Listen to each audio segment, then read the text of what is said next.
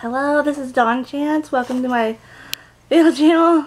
This is about 90 Day Fiance. We're going to do Mike and Natalie today. Are they married? Yes, they've been married. Natalie mentions that she hopes people will support their love life. Okay. Where's Mike from? He's from Ukraine. Problems. They both have different views. She's religious and he's atheist, which could be a problem in the future. I don't know.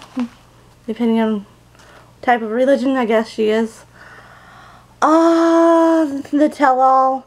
She talked about soulmate.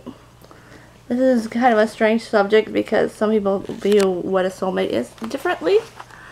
But she wanted someone that she was comfortable with and happy and not so hard to be with. And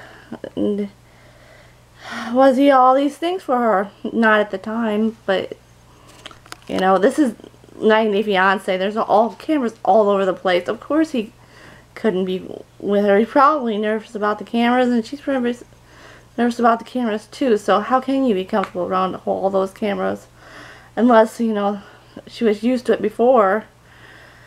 And it doesn't seem like she was. So do they seem more comfortable now after the cameras are gone?